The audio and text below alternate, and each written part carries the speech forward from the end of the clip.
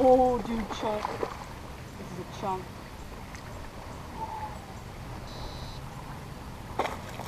Woohoo! Look at this. Look at this fish. Ooh, come on. Come on, baby. Get in the boat. Oh, yeah. That is a fall fish right there, guys. That is a fall fish. Oh. That is a fall fish right there. Hit the side one. I thought I was gonna hit the back one, but that is a fat fish. Look at that. Got a gut on him. All right, so caught that fish on the Shane's Baits Finesse Mini. Got those Kitech 2.8s on there in Tennessee shad color, and that's a good 2.5, 3 pounder. He's got a gut on him. So I'm gonna go ahead and put this guy in live well so I can get some pictures. I'm gonna cast back out on this ledge. I was using this fish finder, my little Lawrence X4 Pro, and I saw a bunch of fish lined up on a deep ledge. So I'm gonna put this guy in live well, and we'll hopefully get some more.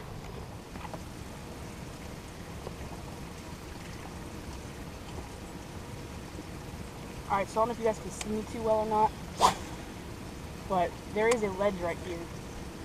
And it's showing a bunch of fish on my little Lawrence X4 Pro. And I can feel these fish hit it when I'm pulling off the ledge. They're just not inhaling it. I can feel them thumping at it. Like there's one right there. There's one. Ooh. Coming toward me. Doesn't feel as big as the last one, but I may be wrong. Yeah, he's not as big as the last one. Little guy. Little guy. Right there, again, that Shane's Baits Finesse Mini. Don't want him to hook me when I'm grabbing him. Lots of hooks flying everywhere. Get back on that point. But got him right there in the mouth, and then another one in the side. Get this guy good in the side. There we go. Definitely not as big as the last one. Super fat though. I'm just waiting on that point, waiting for some fish to come over it. So put this guy in live well too. Get back out there. So this is the smaller one I got. Put him back. And here's the bigger one.